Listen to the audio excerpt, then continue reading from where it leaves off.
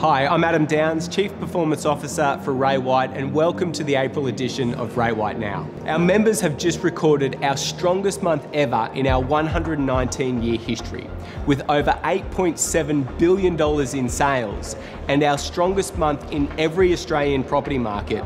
This was a staggering 92% increase compared to March last year. Throughout March, we saw a 22% increase in the number of new listings come onto the market. This rise in new listings was met with a 74% increase in sales.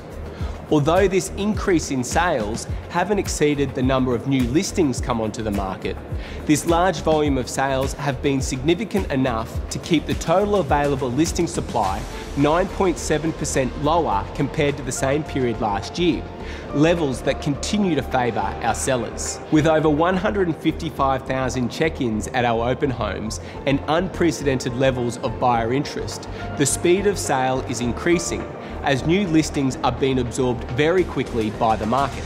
Buyers have their finances in place. They are very determined, educated, and are moving with lightning speed. Throughout March, 82% of our auctions sold on auction day. Our clients achieved an average of 12% more on auction day compared to their highest offers received throughout the campaign. This upward swing in buyer demand has resulted in an almost palatable sense of urgency amongst buyers, which puts upward pressure on house prices. In fact, according to CoreLogic, home prices grew by 2.8% across the country in March, the fastest rate of growth since 1988. And we see no signs that this current momentum will slow throughout 2021. With over 730 offices across the country, contact your local Ray White office for more information and the April edition of Ray White Now.